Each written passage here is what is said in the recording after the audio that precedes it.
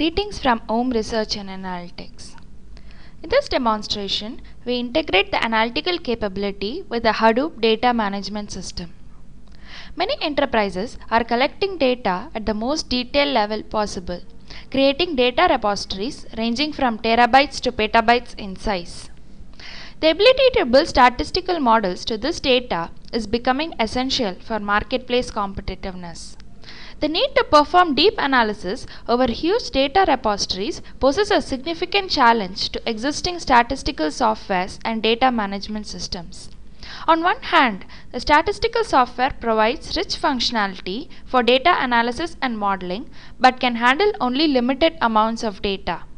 On the other hand, data management systems such as Hadoop-based systems can scale to petabytes of data but provide insufficient analytical functionality. Hadoop makes it possible to run applications on systems with thousands of nodes involving thousands of terabytes.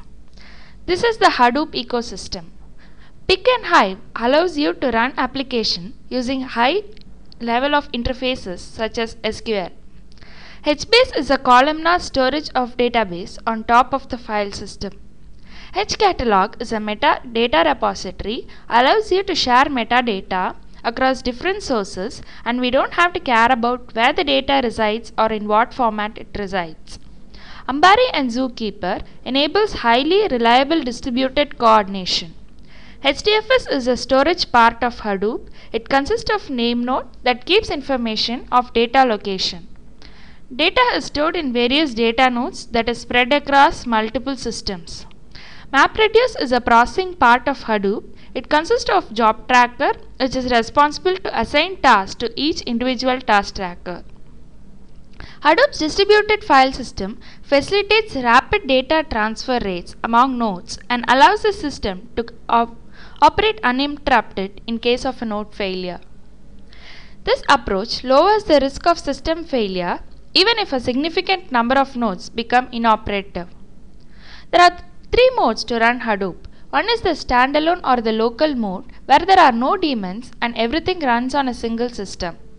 The second is the pseudo-distributed mode, where there are daemons and they simulate cluster on a small scale. Third is the fully distributed mode, which simulates cluster across multiple systems. Now we will demonstrate a case which integrates the analytical capabilities with Hadoop with a word count example which reads text files and counts how often the word occur.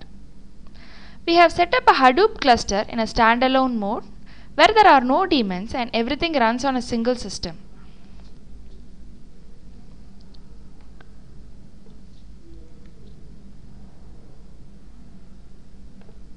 We are loading the relevant libraries RMR and RHDFS. By this way, Hadoop interacts with R and fetches the data.